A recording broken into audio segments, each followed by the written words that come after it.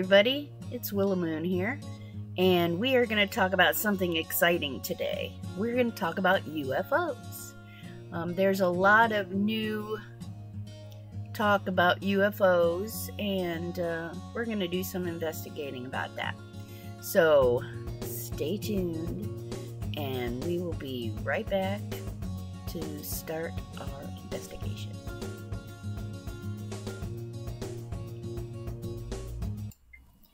So what do you think it is about aliens and UFOs that fascinates us all? Is it because of all the movies or the mystery of it? Or is it just that we're fascinated with the unknown? Well, probably a little bit of all of those. We're going to look at some ancient alien depictions in very old artwork. And, it's subjective. Maybe they are aliens, maybe they're angels, maybe they're, artist's interpretation of, God. There's no telling. We can't go back and ask them. But what we can do is take a look at them and see what we think. There's different opinions on both sides. You can be the judge and decide whether, you think aliens visited us in ancient times and progressed our species, or if they're out to, kill us all and take over our planet. If that's their goal, then they're a couple centuries too late, because we've already screwed it up pretty good. Anyway, it's time for you to judge. The Annunciation with Saint Emidius, 1486, by Carlo Crivelli, was created by this artist in the Italian Renaissance, when art was very symbolic. Everything was a symbol in these art pieces in that era. This painting was supposed to represent God giving the Virgin Mary the baby Jesus. As you can see in the upper left corner of this painting, there is a saucer-shaped object that is beaming down a light beam onto the Mother Mary, giving her baby Jesus. Is that shape a UFO? Some people think so. Others, historians, believe that that is angels blessing the situation. If you look closely, you can see little faces in the circle, or in the object. So, are they angels, faces, or aliens? Only Crivelli knows. Also, you can see that the light that is beaming down, it's beaming down to her head. I would think that if you were, giving her a seed, it would be aiming towards her belly. But that's just my opinion, and it's artist interpretation. I guess that's where he thought baby Jesus came from, her head. I know it is all the artist's interpretation, but it is something to think about. Also, I am told that Mary got a lot of ridiculing over, being a virgin and having a baby. Well, I can imagine that people would be like, yeah, right. So the conception would have been very hush hush, I would think. Or else everybody would be like, oh yeah, I accept that. Yeah, no problem.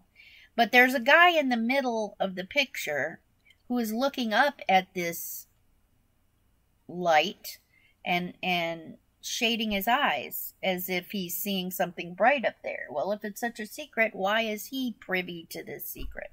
Who can tell? Anyway, in my humble opinion, and as an artist myself, I tend to draw from my experiences what I put in my work. And I'm sure that Crivelli also probably did some of that. Now, maybe he put that angel or alien thing up there because it's something he might have seen and that's how he interpreted it, but didn't want to say, oh yeah, I saw some aliens. In that day and time, you were, they'd have locked you away and thrown away the key. So if he saw something like that, he could have kind of twisted it into saying that it was angels when he really just wanted to represent something he'd seen. Or that's just how he envisioned a chorus of angels. The only one that can tell us that is Crivelli, and unless you have a seance and ask him, I'm not so sure you're going to ever find that out, or we will never find that out. Below, I will leave the links to this picture and any other pictures that we talk about in this video. So on to the next one. Okay, here we have the Baptism of Christ by Aret de Gelder, who was Rembrandt's last student. And, well, I don't know. I think this one speaks for itself.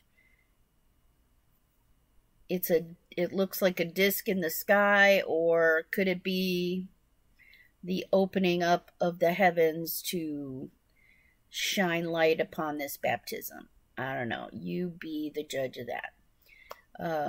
I kind of like to think it's, an alien's blessing this circumstance. Anyway, on to the show, on with the rest of the show.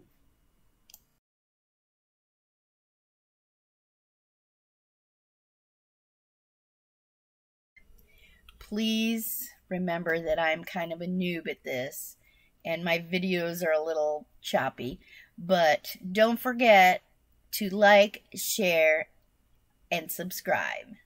Thank you. I got this.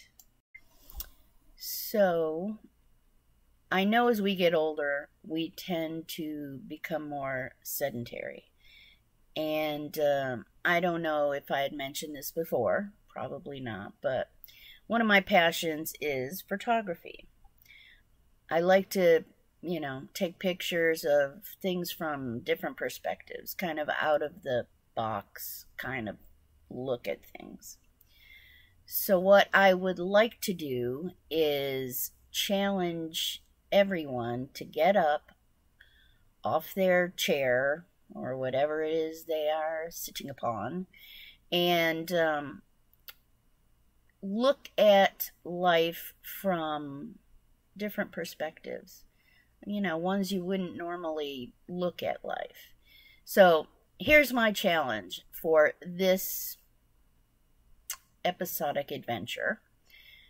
I want you to go find something in your life that looks alien, and take a picture of it with your phone, your camera, whatever, and submit it down in the comments down below, and I will also do that, and we will look at all the pictures and we'll see what looks great and what's, okay.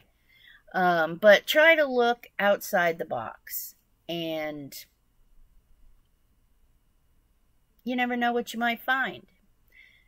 At any rate, I'll put the winner on the next video, and we'll talk about it, and then we'll have another challenge. So we'll see you on the flip side.